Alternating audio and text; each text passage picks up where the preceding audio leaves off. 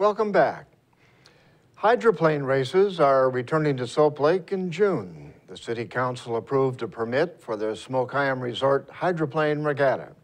Councilwoman Kat Sanderson said the event draws enough racers and fans to fill the hotel and motel rooms in Soap Lake and Ephrata. Councilman Robert Brown opposed the permit after he questioned whether the event had enough portable toilets. He was told that the existing city restrooms at the RV campground were sufficient.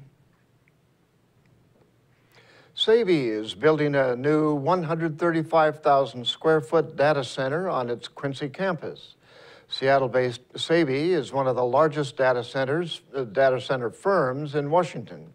In addition to Quincy, it has data center facilities in Seattle and Wenatchee. The company also has data centers in New York City and Ashburn, Virginia. Savvy expects the first 2.7 megawatt pod of the new data center space to start operating in October.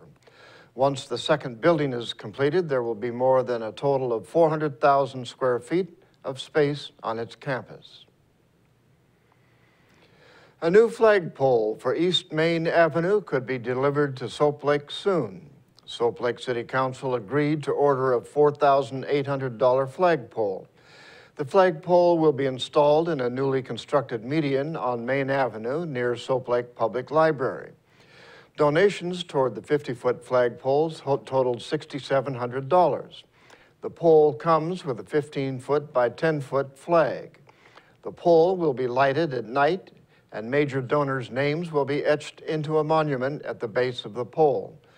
The flagpole is part of the city's $2 million downtown improvement project, which included new sewer pipes, wider sidewalks, crosswalk bump outs, new light poles, and bike racks. The flagpole will be in place by the June 6th dedication of downtown Soap Lake's new look. In Northwest news, Sunday marked the one-year anniversary of the deadly landslide in Oso.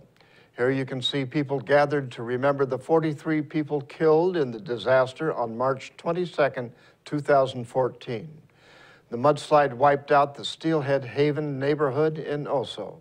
Officials said it moved quickly, 50 to 70 miles per hour. At the ceremony, officials read the names of the victims and rang a bell in their honor. A moment of silence was also held. A Border Patrol agent shot and killed a man who illegally crossed the border between U.S. and Canada. It turns out the man was wanted for murder. Cairo's Graham Johnson has the details. This is probably the spot that he crossed. Rod Fadden lives 200 feet from Canada and today showed us the trail across the border behind his Sumas home. There's the sensor right there.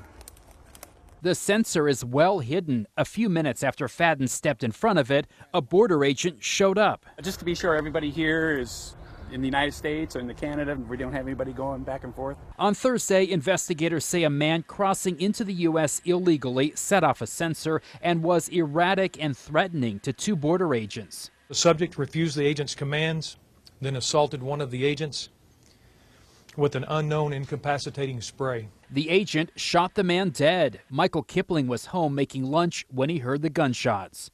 I heard 3 consecutive shots, sounded like a handgun.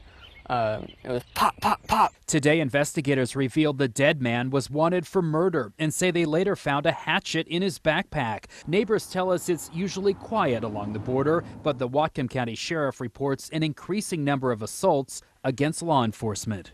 There's people crossing that international border to bring crime and violence to our community all the time. That's going to do it for us here at iFIBER 1 News. We want to thank you for watching, and we'll see you again tomorrow.